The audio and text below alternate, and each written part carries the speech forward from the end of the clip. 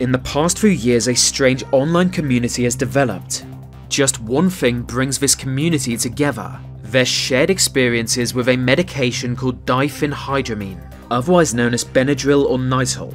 Many members of the community claim to be addicted to it, and often report their creepy experiences with taking it. Believe it or not, the medication can cause hallucinations when taken in higher doses, but the delusions it causes are notoriously dark. Worst of all is the Hat Man. A shadowy figure of a large man wearing a distinct hat. Users all across the world claim to have been visited by him. It is said to be incredibly vivid, as if a real intruder is in your house. The description is always the same: a tall, shadowy hat-wearing man who watches you as you lay in bed. Some claim he watched from a distance, while others claim he stood over them.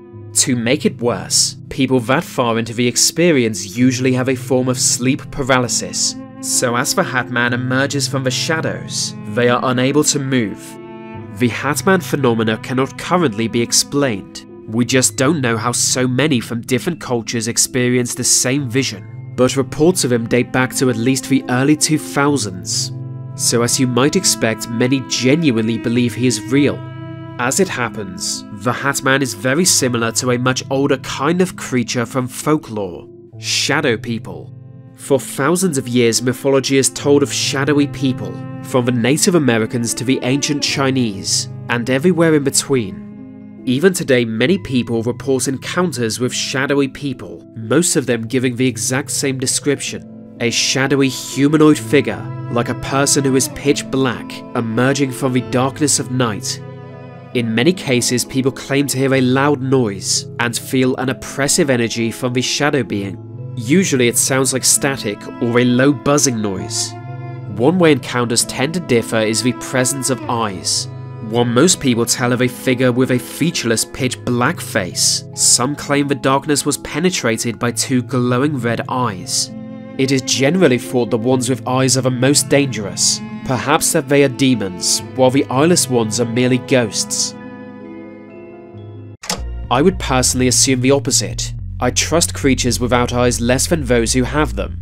As for blind people, I'm mildly skeptical. As with the Hat Man, shadow people tends to be dismissed as a delusion associated with sleep paralysis. If you're not familiar with sleep paralysis, it's an experience where people are only half asleep, where you are fully conscious but unable to move your body.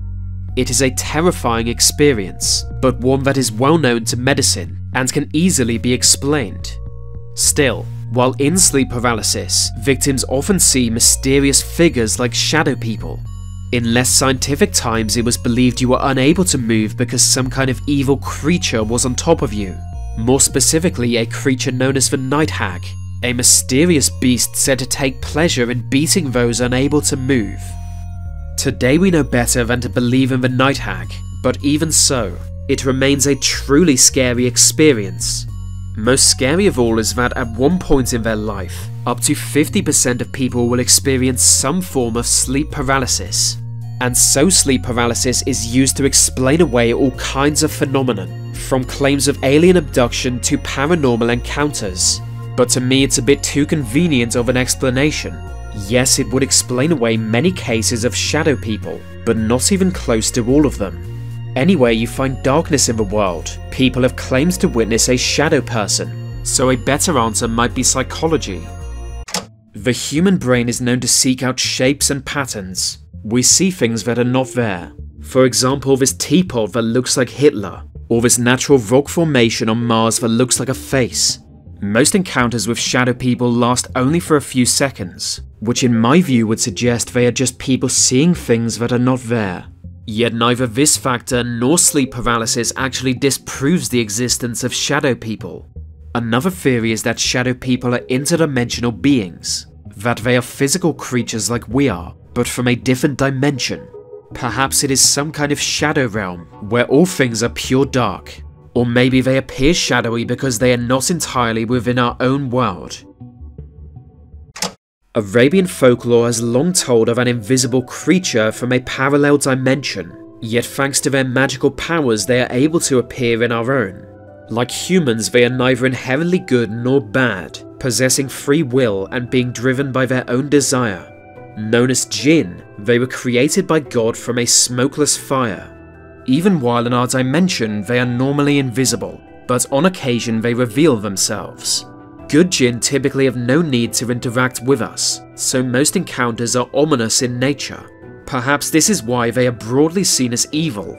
This would also explain why shadow people seem to radiate negative energy, if in fact they are Djinn. And since Djinn are able to take on different forms, it would also explain why some have glowing eyes. Belief in Djinn seems to predate Islam, and nobody really knows what their origin is, just like shadow people. This is just one theory behind shadow people, and there are many other folkloric beings people suggest could explain them. As always, there is fierce debate among those who believe they have encountered shadow people. Some of them reject a mythological explanation. Instead, they point to an alleged scientific study called GR16, said to have been done in 1971. The study focused on those who claimed to have regularly seen shadow people. The goal was to track their brain activity as they sleep. Several hours went by and all was well, but then the subjects grew agitated, as if having nightmares, and suddenly they died. No cause of death was identified. Decades later, news of the study went viral online, with many considering it proof of shadow people, speculating they killed their victims to avoid the study revealing their existence. However, no record of the study can be found, and in my opinion it is just an urban legend.